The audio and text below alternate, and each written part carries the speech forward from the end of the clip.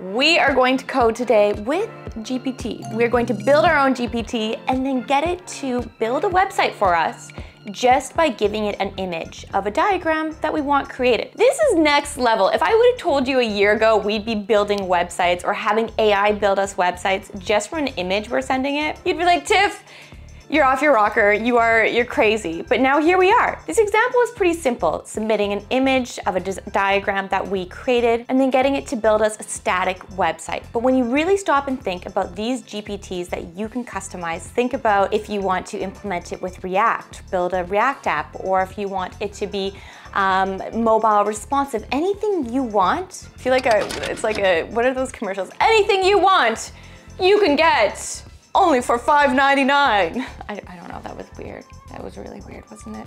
I get what I'm saying. It's gonna be really fun. Let's get coding or telling GPT to code for us. I think there are so many possibilities with these custom GPTs. I was really excited to dive in with them and start tinkering.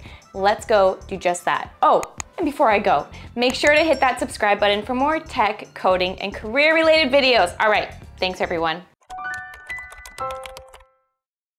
Okay, one more thing before we start into this project. I wanted to share with you about a project that I've been working on for probably the last year now. I'm super excited to share with you about Takeoff. This is an online platform, membership-based, that you can sign up for, and it will give you access to the most incredible speakers that will talk to you about career, mentorship, networking, how to learn faster, and so much more. These speakers are all very knowledgeable. They are executives, C-suite individuals, have been in the industry, the tech industry, for a long time. I knew I had to create a place like this for you all because I get so many questions around growing your career or specializing in tech, and I wanted you to hear from the best of the best, experts in this area. Takeoff, I linked down below. I hope to see you there. I've never been so excited about something to share with you, and I hope you find it super valuable. There will be new speakers and also workshops such as resume building, coding, public speaking. All of these different skill sets will be in workshops and then also in talks. We just launched, so be one of the first early adopters. Go sign up to it today, and I will see you there. Oh, also, we have a bunch of new features we're releasing soon. I'm sure I'm gonna get people who are gonna be like, Tiff, you're not supposed to tell about these features. We haven't released them yet. But you know, things like really, really big, unique discount codes, wonderful Slack community, online events. It's just the beginning. So go be an early adopter, be ahead of the crowd. All right. Thanks everyone. Now let's get into it. Okay, you can see on screen here, I am in ChatGPT, specifically in create a new GPT. And as we covered already, we are going to be creating a custom GPT that will build websites from images we provide. So diagrams or sketches. I've been tinkering around with this. I've already built a GPT that does this. So this is my second time doing it for this video. And honestly, I mean, on one hand, I'm so impressed because you're literally providing a PDF and it's building you that static website. But on the other hand, it's like, well, it's just a static website. Is it really a big deal? But when you think about this technology is the worst it will ever be. It continues to get smarter and smarter, or improved, I should say. It's not getting smarter. It's pretty wild when you really stop and think about it. So let's get into it today. We gotta pause, we got the dogs barking moment. Let's just get into it. That's my sign idea, just dive into things. All right, so for this, let's start off with explaining what we want to make. Make a software, why are we in capitals? We are not yelling. Make a software engineer who helps format my code and build me a website from diagrams I provide to it.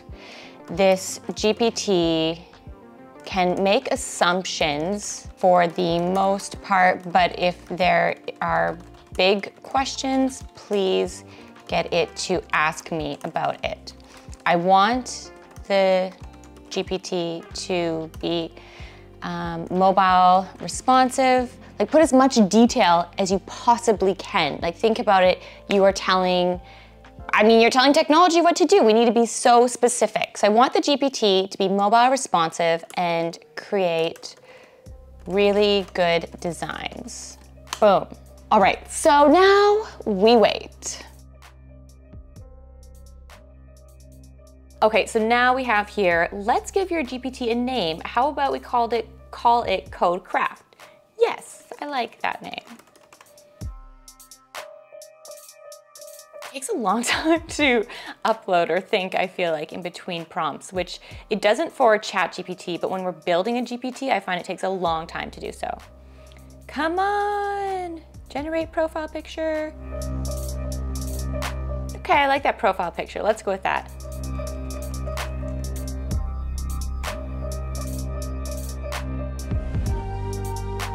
Okay, let's define or refine the context a bit more. Are there any specific technologies, languages, and frameworks? So let's include HTML, CSS, and JavaScript if needed. We'll start out with the basics, but you can always change this to include really specific frameworks. What's going on here? Send message. Here we go. All right. Next, considering Codecraft will also be assisting with website design, are there any specific design principles? I already said this. I don't know why it's asking me again.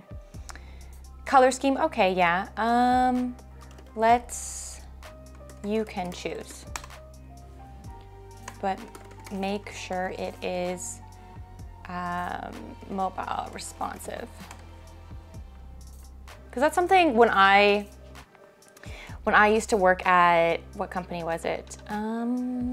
No, really all companies. That was probably, I remember I got assigned so many tickets for one company I worked at as a developer, and they kept on asking me to make everything mobile responsive, which is like, of course it is, but the website, massive website, was designed not mobile responsive. I don't know how or why. So going and refactoring that was so painful. So now using something like this in this situation would be incredible. Make sure your company allows you to use products like this, obviously, that goes without saying. All right, now about the interaction. When Codecraft needs clarification, how detailed do you want it to get? Okay.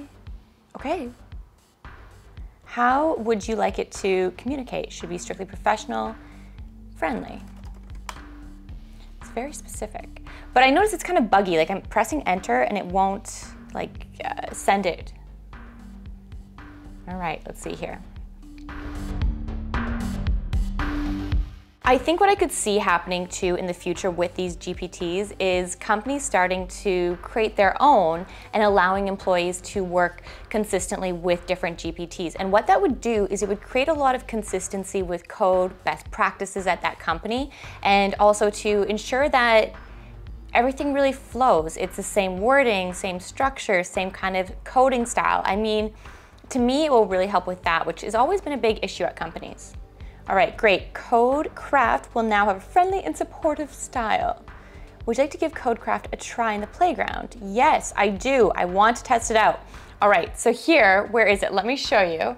I actually already drew. Can you guess what kind of website I already drew? I mean, obviously it's dog related. You know, I love my dogs. Where are you? Where is the website? I already uploaded it, so if you can't find, here we go. Okay, so you can see here, maybe you can't see, I don't know, but you can see on screen here, I have my website that we are going to take a photo of and upload to our GPT. Let's give it a try. So on the side here, let's go and upload. And I sent this yesterday, 1 second here. Where is this? I gotta turn up all of the brightness. Maybe it's in screenshots from yesterday. Here we go, okay. And then I'm gonna say, code me a static website that is mobile responsive. I don't think I need to say this because it's the GPT already knows to do this, but I'm just, you know, mobile responsive, and make it very colorful. Let's add some color, let's add some spice. I guess that's my new saying, add some spice into this. All right, let's see what you can do. Codecraft, that's the name of the GPT. I'm not just coming up with this, okay? Okay, so to create a website based on the following, we'll need to use HTML, CSS, and possibly a bit of JavaScript. All right, so let's see here. I think it's one of those things where you can train it to be very technical. Like for this demo I'm doing, it's mainly HTML and CSS we're going to really dive into. But imagine when you start bringing React into the mix, or you start bringing other frameworks, Angular into the mix, how powerful this could be, even if you're not using it to build full websites, full-fledged websites, the structure it gives you to start, if you are a coder or someone who just has an idea and wants to put it to real life, or bring it to real life, this is huge when you really stop and think about it. As a side note, very important, before you take any code, I feel like your mother, before you take any code from ChatGPT or online, make sure you know what it is doing, because there have been cases where there are packages people are installing that they aren't as familiar with, and in turn causes security issues. So just an FYI, but for this CSS, we're gonna be good here.